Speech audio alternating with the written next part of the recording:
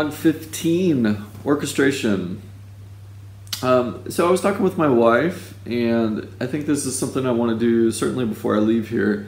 Prague is only about 5 hours away driving, and we've been there a couple times, and I love that city. It is so cool.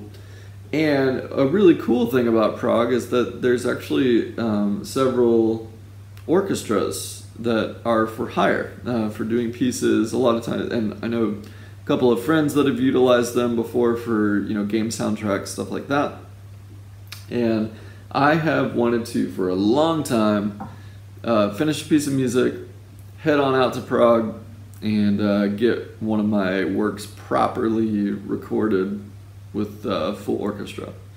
So I have a couple of contenders for pieces that I've been working on for a while that I would like to get done. One of them I'm writing right now. One of them I started probably about, well, I guess I actually started it years ago, but then I started working on it in earnest about a year ago, and then, you know, kind of put it down as often happens, and then now I'm picking it back up again and starting to work on it. So there was another piece that I was thinking about tonight and kind of digesting was one that I actually wrote for a friend of mine that I met at Global Game Jam. And I started doing the music for her game that she was working on. And I think she's still working on it right now. It's just kind of, you know, I think she's trying to find the right team at the moment. But the theme that I wrote for that game, the general topic was mental illness. And so the theme that I wrote for that game I really like a lot, and I've been wanting to orchestrate it more fully. I kind of did this simplistic sketch, you know, to just get the general point across. And I've been going back to that a little bit and kind of thinking about it. So here's the original theme as far as like tonality and stuff. And then there's a melody as well, but you'll get the idea. So.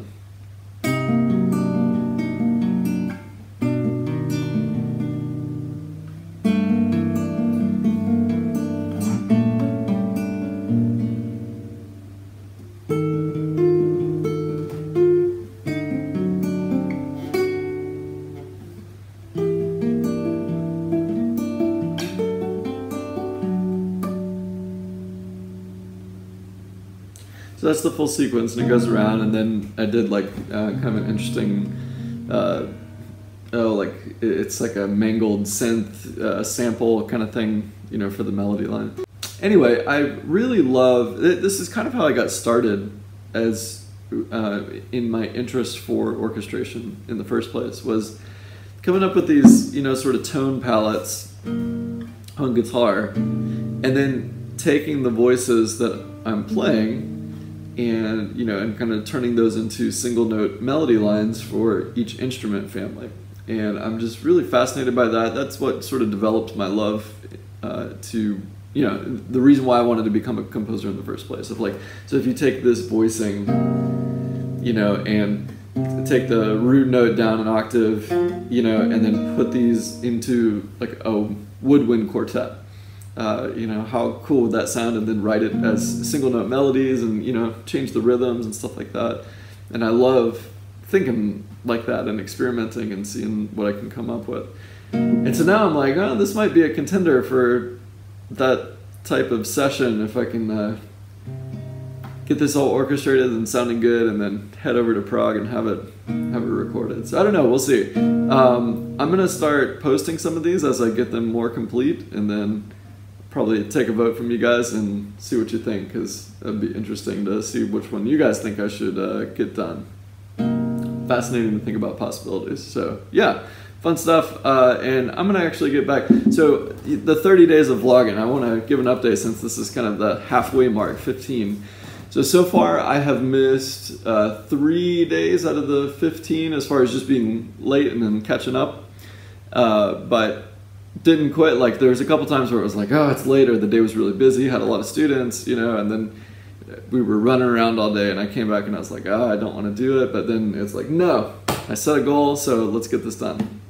And so it's been really good. What I'm noticing is that, again, you know, I've kind of mentioned this in some of the other vlogs, but it's forcing me to, you know, kind of like using the iPad as an example, it's forcing me to like quickly be creative and just get it out there and get it done.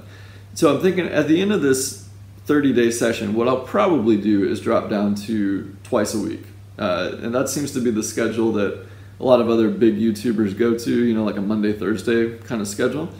And after doing this, it's like, oh, that's very doable, like doing a twice a week kind of schedule. I think just the act of like kickstarting the engine a little bit of just doing something every day has been really productive and valuable. The downside is that it's sort of taken away time from more robust productions where, you know, I script things out and do more edits, and, you know, especially like with my optimized series, which has been falling behind a little bit. I've got the next video for that, and I've got the script. I just need to finish the last little bit.